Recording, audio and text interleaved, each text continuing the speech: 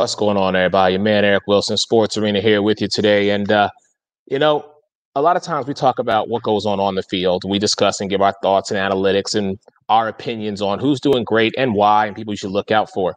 But today, we're actually going to introduce a gentleman who has been doing a lot of, well, he still does on the field work. But what I will say is his talent is truly something that people need to pay attention to. Before I get to him and my special guest, of course, it ain't the sports arena if I don't bring in my big dog to join me today, Mr. Alex Fleming. Alex, sir, how are you? What's going on, brother? I'm good. I'm happy, focused. It's week 7 in the NFL, and every now It's and only then week 6. Why are you jumping ahead? It's only week 6. it's week 7. I It go is? sports week 7. All right, fine. Week 7. I don't care anymore because my season is whatever. But yeah, week 7. Go ahead.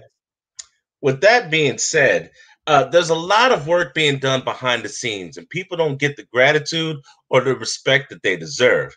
But you know what? There's still people that read articles, read magazines, and open up newspapers. And when you see something that's captivating, that catches your eye, you're wondering, wow, that's a hell of a shot. Let's introduce the man who gives you some of those shots that keeps you focused and paying attention. Entering Derrick Davis. How's it going, guys? How are you doing, Mr. Davis? How are you today? Doing well, doing well. Mr. Davis, can you let the people know what you do? I'm actually a sports editor at a local newspaper. I kind of do a little bit of everything. I, write. Photography is kind of how we've met. Doing photos. I kind of do page layout. So a little bit of everything. So you're an NFL photographer. How long have you been taking pictures of the NFL? NFL was actually fairly recently. So these are some of my kind of first forays into the NFL stuff.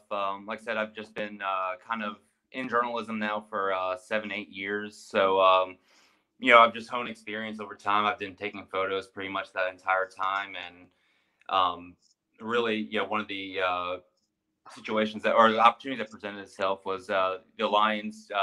Tracy Walker, of course, Brunswick High native. That's where I'm currently stationed in Brunswick, Georgia, and him coming down to play the Jags near home was a good opportunity to go down there and try to get some photos with him specifically too. So just really kind of worked out well in my favor there.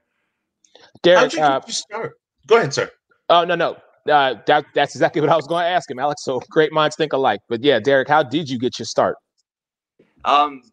It kind of just worked out at being the right place, the right time.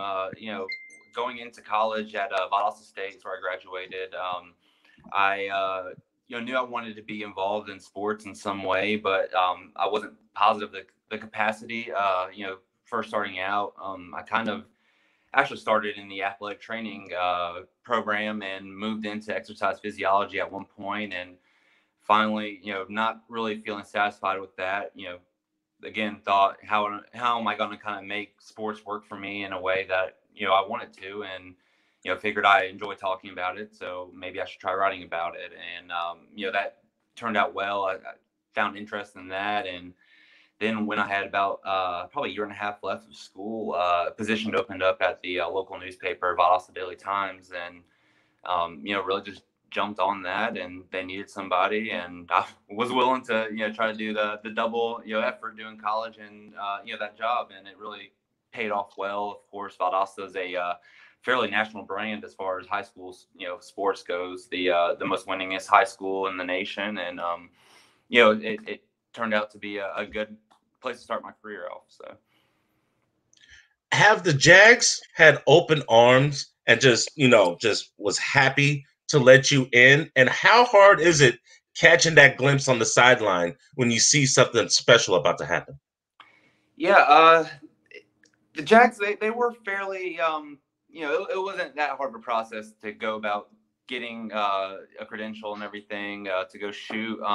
Not sure if pandemic, maybe played a role in that. I don't know, if maybe there were less people trying to go. And of course, Jags not being great either. I'm sure they're not necessarily a hot spot for the average journalists to come cover them for just, national reasons. But so I just applied for that and kind of doing double duty. It was, interesting. Like I said, I write my own stories and shoot my own photos. So, I had a spot in the press box, and also, applied for, photography vest and was able to go down and, shoot some photos. And really, like I said, the kind of aspect of getting the photo, I think, is just a lot of experience of, watching football, honestly, and kind of, knowing what to look out for.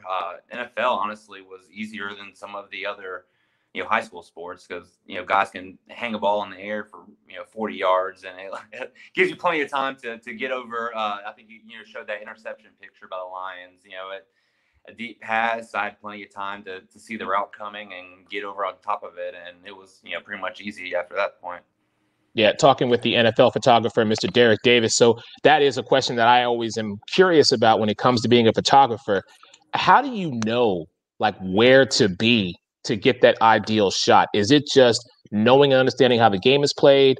Do you have have you played football so you kind of can understand schemes a little bit? Because, I mean, just in the 3 shots that you have provided to us, and thank you for those, that really showed, you just being exactly where you needed to be to capture that moment. So what's that process look like?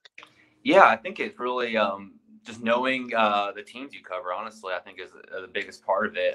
I've had years where I've covered, teams that did not have a good offense. So, I wasn't worried about going 10, 15 yards down, past the play because most likely they weren't, going to get that far on one play. So I kind of stuck closer to the line of scrimmage, look for plays in the backfield, running backs coming out of the backfield and stuff like that. Then when you have teams that are, better offensive units, that they're going to air it out more. So, maybe when they cross the 50, you want to go ahead and, get behind the end zone. And, that way you have players coming towards you, and just things like that are kind of important to work out. If there's a player that they like going to in a certain spot, you might want to go ahead and get ready to focus on that guy. And really, again, I think it's just a, constant kind of learning, and that right there. And sometimes it's just luck, with the DeAndre Swift play. I, happened to be in the right place at the right time. I was shooting pictures of them coming into the end zone, and, he saw some cameras and, wanted to pose. So he looked directly into my camera and, gave it a little peace sign, or the 2 touchdowns. So 2 touchdowns. Yeah. Yeah. So, it's a combination of kind of, trying to position yourself in the best place to then get lucky and, have the action come to you. Speaking of that, how often have you caught yourself back in the day? Because experience plays a toll. How often did you catch yourself running to try to catch a picture, or trying to put yourself in position so that way you don't have to run to get the camera frame that you want? Yeah, that's I mean, it definitely happens where, you're sprinting. I mean, even now with experience, I mean, there's some things you just, you can't necessarily predict ahead of time. Interception, return, usually pick six are one of the tougher ones because I'm kind of closer to, the end zone. Usually if it's a longer return, it's, let's say like an 80-yard interception return. I'm kind of in the opposite end zone waiting for the offense to score. And, a guy picks it off and takes it the other way. And, I'm basically left shooting their back. So, there's some times that it's difficult to get in the right play, and I may sprint down the sideline to try to, get maybe a few shots of the celebration or something. But, there's only so much, like you say, prep work you can do, and then you kind of got to let, luck take over at that point. What's your future ambition? One day, really, I would love to just get paid to talk sports. I have an opinion on, different national sports, different. You still there? Welcome to our world. Yeah, exactly. So where we're at right now. So, hey, welcome to the sports arena, my brother. You have an open invitation. Well, I appreciate it. Yeah, and I'm a bit of a transplant fan in a sense, where I was a military or an Air Force brat growing up. So, I don't have any necessarily regional ties to, a group of teams. I kind of have developed different fanships over, different years for different reasons. Like, I was originally born in Tampa, so I am a Buccaneers fan, but, Trace McGrady was the guy who got me into basketball. So I'm a Houston Rockets fan. So it's, you know, not necessarily conducive to sitting in Brunswick, Georgia, and like, hey, you know, James Harden gets too much, you know, flack for, you know, losing to the Warriors. Yeah, the people in South Georgia don't necessarily care about here in the Rockets. So, you know, I'd love to get to a point where I'm sitting on a national stage and, you know, have people who care to hear those opinions. And, you know, I love to get feedback on my opinions. I don't want to be necessarily just right all the time. I'd love to discuss it with people. And so, yeah, that's hopefully, you know, where I can get one day. Last question. How would it feel to be in Tampa shooting the Super Bowl? Oh, that'd be great. It'd be fantastic. You know, just being in the hometown, getting to see the Bucks, you know, play again. You know, a little bit about, like I said, kind of being, you know, a fan of various teams, you know, throughout the years. You know, growing up, I was a 49ers fan. My dad was a big, you know, 49ers fan. He loved Jerry Rice. So, you know, growing up, that was my favorite player, Jerry Rice. And I actually wasn't completely, you know, into football at that point when the Buccaneers played in their first Super Bowl against the Raiders. So I was actually more so pulling for Jerry Rice and the Raiders to win that game. And so I feel like as a Bucs fan, I didn't even really get to experience the high of, you know, the fanhood necessarily. So just from that perspective, honestly, it'd be incredible to kind of be in that, you know, arena and knowing what that represents, you know, knowing I've sat through 13 years of bad football to hopefully, you know, get to that point. So Hey, Derrick, thank you so much for your time, brother. We really appreciate it. Anytime you want to send us any photos, we are happy to promote, and you have a standing invitation. Anytime you want to jump on the sports arena or the NFL carousel and just, you know, have a debate or let's talk about it. Let's give our thought and opinion. That's what we do. Really appreciate your time today. Thank you so much for being on the show. Yeah, no problem. I'd love to be back. So, yeah, thanks for inviting me on.